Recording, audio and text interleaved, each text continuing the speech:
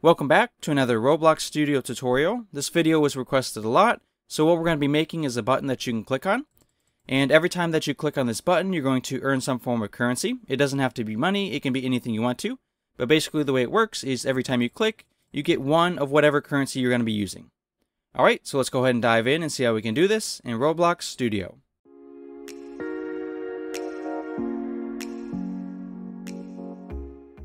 Okay, so let's go ahead and get started by designing the button, and then we'll go ahead and work on the scripting for it. So to design the button, we're going to start with the starter GUI. Inside the starter GUI, we're going to add a screen GUI. Inside that screen GUI, we're going to be adding a text button. And go ahead and rename that text button to click button, just like I have here, so a capital C and a capital B. Don't worry about this for now, we're going to be adding the sound later. For this part here, if you click on it, this is how you're going to customize it. You're going to be customizing it using the Properties menu. If you don't have that, go up to the View tab, and then click on Properties, and that should give you this menu right here. So some different things you can change. You can change the background color. You can just click right here and select a new color. To get the white border, what I did is I selected a border size of 3, and then chose a white border color. Down at the bottom, the other section you might want to change is the text. So you can choose a new font if you want to from the drop-down menu.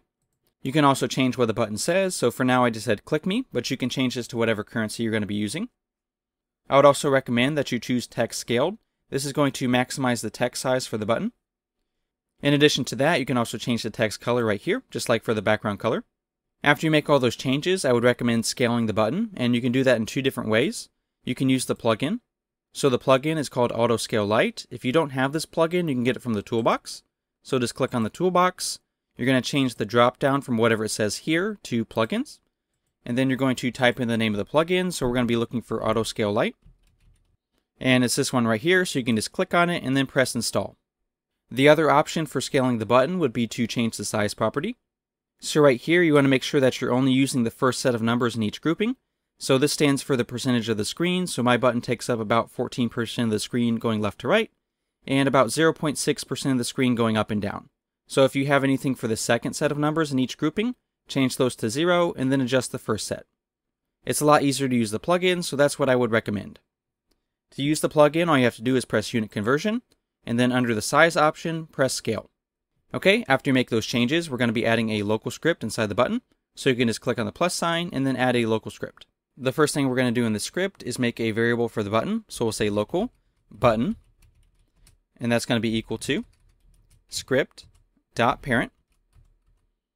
After that, we're going to say local click name. Make sure you have a capital N, and this is going to be equal to whatever currency name you want, so I'm going to choose money for mine. After that, we're going to say local cooldown, and we're going to set this equal to false. This is kind of an optional thing we're adding to prevent the player from spamming the button. If you're not concerned about that, I can show you later on how to adjust the script. Alright, for now though, we're going to move on. Down below our variables, we're going to say button dot text, and that's going to be equal to click name. So that's the name of our currency. We're going to use 2 dots to combine it with a colon and a space. Outside the quotation marks, I'm going to put 2 more dots, and I'm going to combine that with the number 0. Before we move on to the next part, we're going to be adding a remote event inside of replicated storage. So to do that, just click on the plus sign, click on remote event, and then you're going to rename it to click event. Make sure you have a capital C and a capital E. Once you do that, we can move on. So we're going to start by making a variable for the replicated storage. We're going to say local rs is equal to game colon get service. Inside the parentheses, we're going to put replicated storage. Next, we're going to make a reference for the remote event. So we'll say local. This time we're going to say click event. And that's going to be equal to rs colon wait for child. Inside the parentheses, we're going to put the name of the remote event, which is click event. Next, we're going to define what happens when our button gets clicked. So we're going to say button dot mouse button one click colon connect, and then function. Inside the function, what we're going to do is say click event. And then after that, we're going to say colon and fire server. Okay, so that's all we're going to do for now. We'll be coming back to the script in a little bit. But what we're going to do now is add a script inside a server script service. On this script, we're going to start by saying local click name, and that's going to be equal to money, so make sure those two values match, the one from this script and the one from the local script. Next, we're going to set up a folder for the player to store their money value.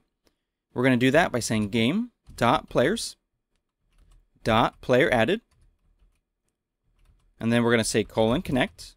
Inside the parentheses, we're going to say function. Inside the parentheses next to function, we're going to get the player that joined the game. And I'm going to shorten that to PLR. Inside the function, I'm going to start by saying local player stats. And that's going to be equal to instance.new.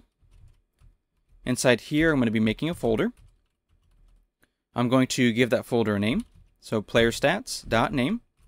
And that's going to be equal to player stats inside of quotation marks. Next, we're going to store it with the player. So we'll say player stats.parent. And we're going to give that to the player. Now that we have the folder, we're going to create the value. So we'll say local clicks. And that's going to be equal to instance.new. Here, I'm going to be creating an int value. And just like the folder, I'm going to give it a name. So I'm going to say clicks.name. And that's going to be equal to click name. And then I'm going to say clicks.parent. And we're going to store that in player stats. Next, we're going to be defining what happens whenever that remote event gets triggered from the local script. So let's go ahead and start by copying these two lines because they're going to be the same in this script right here. After that, we're going to say click event dot on server event. And then we're going to say :connect.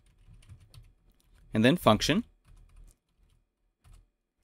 Inside the parentheses next to function, we're going to get the player that clicked the button. And inside the function, we're going to say player.player stats.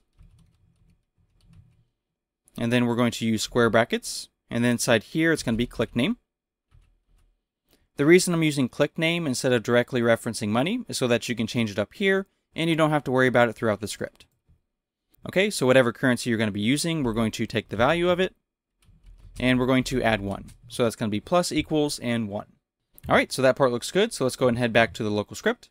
Down here, we're going to say local player, and that's going to be equal to game.players.local player.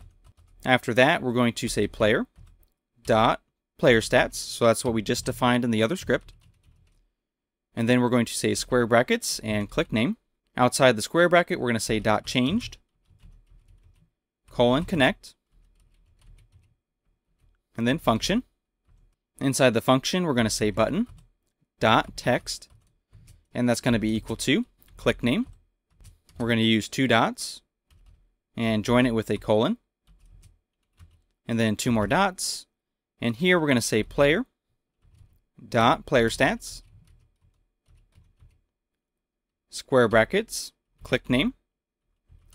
And then on the outside, we're going to get the value. Okay, so what we're doing is on the local side here is we're triggering a remote event that's connected to the script over here. Whenever it triggers a remote event, it's going to add 1 to whatever value you're using. And then back on the local script, anytime it detects a change for that value, it's going to change the text of the button to display the new value.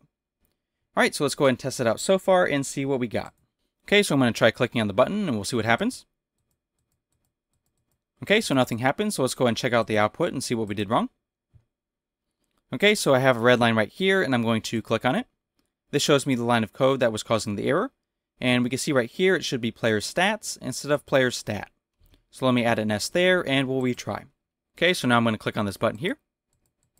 And it looks good. So one thing I could do right now is click it really fast, and if your players might be using an auto clicker, you may want to prevent that. So let's go ahead and modify the script a little bit so that we can add a cooldown. Inside this function right here, we're going to add a couple lines of code. So we're going to say if not cooldown. So if we're not in a cooldown period, then what we're going to do is we're going to say cooldown is equal to true. And then we're going to add this line of code in here. So I'm going to do Control S to cut, and then Control V to paste. And then after we trigger the remote event, we're going to add a wait time. So let's say maybe 1 second. After that 1 second wait time, we're going to say cooldown is equal to false. All right, so let's go ahead and try it out now. So now the maximum clicks I can do per second is 1. So no matter how fast I click, it's only going to increase every 1 second. If that's too slow, you can always make that a smaller number. So you can try something like maybe 0.25, which would be 1/4 of a second, or like 0.5, which would be half a second. If you don't want to use any cooldown, but you want to keep the script the way it is, then just make this blank. Okay, and the last thing we're going to do is add a sound to our click. To do that, I'm going to open up the toolbox. I'm going to change the drop down to audio. And then you can search for whatever you want to. So if you're doing monies, maybe something like cha-ching, money sound, or something like that. I filtered the results between 0 and 2 seconds. To do that, what you're going to do is click right here. You're going to go from 0 and then choose 2 seconds. And then apply. And this just brings all the results between 0 and 2 seconds. So a short little sound whenever we click. You can preview the sound by clicking the play button. Once you find one that you like, you're going to click on your button and then click on the sound. Just to make things a little bit easier, go ahead and rename your sound to collect. And then on the script to play your sound, what we're going to do is right below the Fire server, we're going to say if not button dot collect, so that's the name of our sound, dot is playing. So it's going to check to see if it's already playing. If it's not playing, then what we're going to do is play the sound. So we'll say button dot collect colon and play. All right, and that should do it. So just remember, if you want a cooldown, make sure you put the value right here. If you don't want any cooldown and you don't want to adjust the script, then just leave it blank. All right, so let's just go and test everything together and make sure it works.